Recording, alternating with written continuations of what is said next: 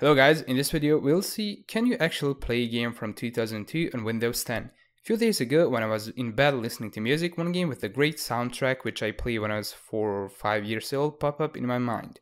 The game's name is King of the Road and it's from 2002. Probably some of you have played this awesome game. I decided to download it and give it a try on Windows 10, but I was not that optimistic.